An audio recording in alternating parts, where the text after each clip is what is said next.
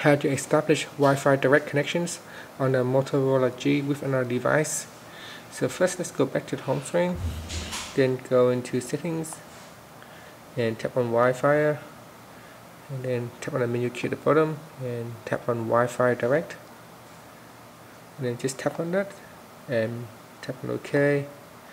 So at the moment it says like not visible, so tap on that and then tap on OK to make it visible for the audio devices.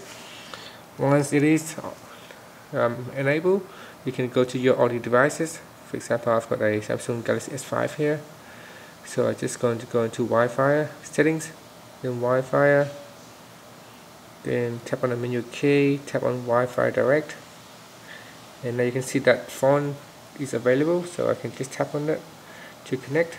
So it says connecting.